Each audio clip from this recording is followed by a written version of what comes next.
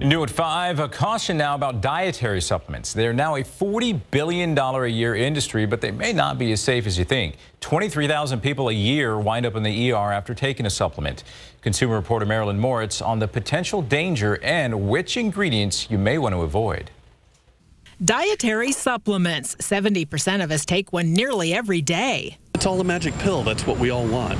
You don't need a prescription, and there's the aura of being natural and safe. A Consumer Reports survey found half believe manufacturers test their supplements for effectiveness. 38% believe the FDA tests for safety. For the most part, supplement makers don't have to prove that their products are safe. They don't have to prove that they work as advertised. And they don't have to prove the labels say they do. Because the regulations are so weak, dietary supplements can be contaminated, they can be ineffective, they can be spiked with illegal or prescription drugs, and they can have harmful side effects.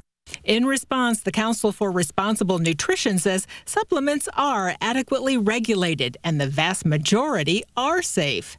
Consumer Reports has identified 15 supplement ingredients that have been linked to serious health hazards. Those include caffeine powder, kava, and yohimbe. People use yohimbe for obesity, sexual dysfunction, and depression. But it can raise blood pressure and heart rate, cause headaches, panic attacks, liver and kidney problems, and possibly death.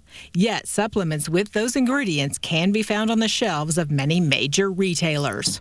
For a closer look, we've put a list of those 15 ingredients on ksat.com. Just click on the Consumer tab. Marilyn Moritz, KSAT 12 News.